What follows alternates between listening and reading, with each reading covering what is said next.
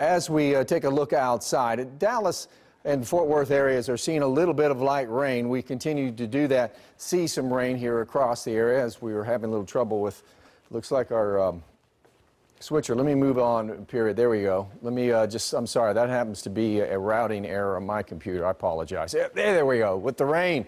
And you see it stretches all the way from Erath County. It goes over into Dallas, into Rockwall. Better rains continue to look to the northeast. That'll be the story the rest of the morning.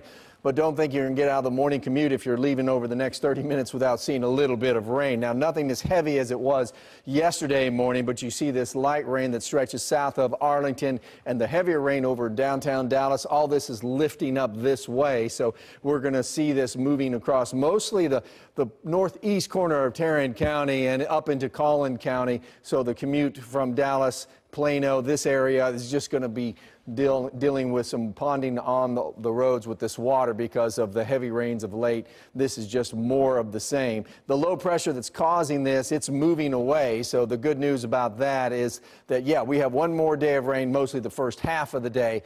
And then we're going to dry out. We have most of the rain as we go into the afternoon up across our Red River counties, maybe a little bit more off to the west. A few thunderstorms in the mix and some pockets of very heavy rain and gusty winds with these. But this is at 3 o'clock. Temperatures are in the upper 80s, and you can see the last of the rain maybe north of the Metroplex, and then it's gone. For the rest of the day into the evening hours, we'll watch some thunderstorms along the Red River kind of redevelop, but that's it. We'll go into tomorrow with temperatures in the upper 70s, get into the mid-90s.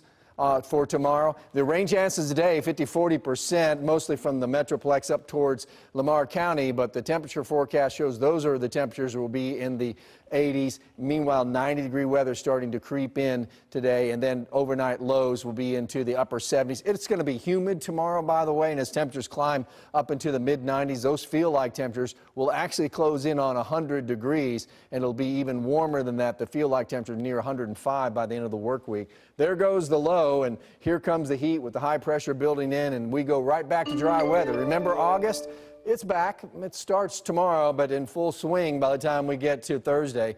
We'll go into the weekend with very August-like temperatures. The last weekends for summer for many school children, and it looks like they'll at least be knowing it's still August out there. Rain is back in the forecast, and maybe for back to school Monday, we'll have a little bit of rain.